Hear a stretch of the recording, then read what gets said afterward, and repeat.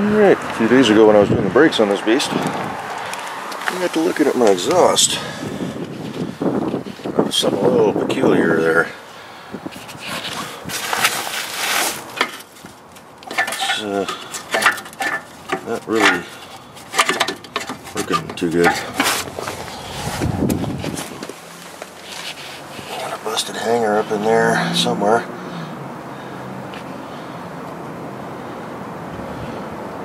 There somewhere.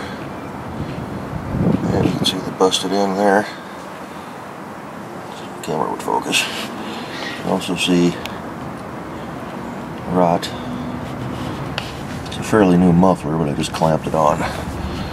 Stock tailpipe, so yeah, it's gonna have to go.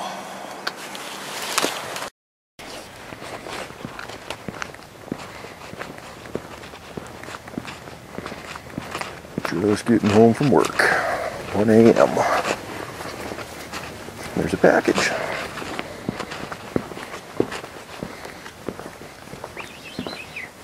From Summit Racing. Right. Well, I had a little bit of a scare there. Ordered this thing, and it's a DynoMax exhaust system. But look at the years. 86 to 90. Mine's a 91. I thought, oh, did I order the wrong one?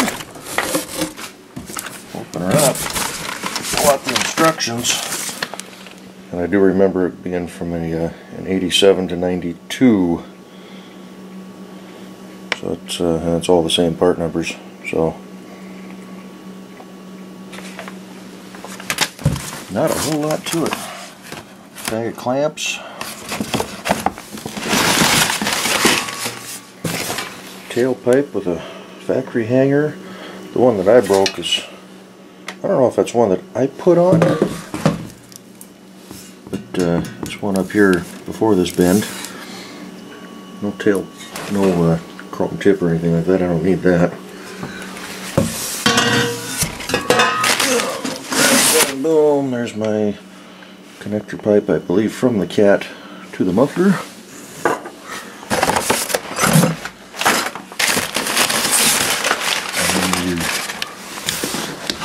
Oh, come here.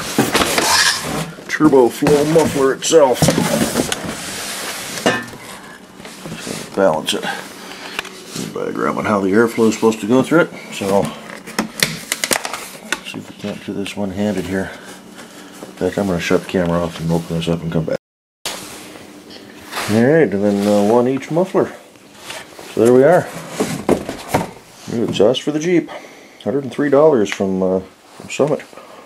So, pretty cool. Alright, I guess I'll know what I'll be doing in the next couple days. Stay tuned.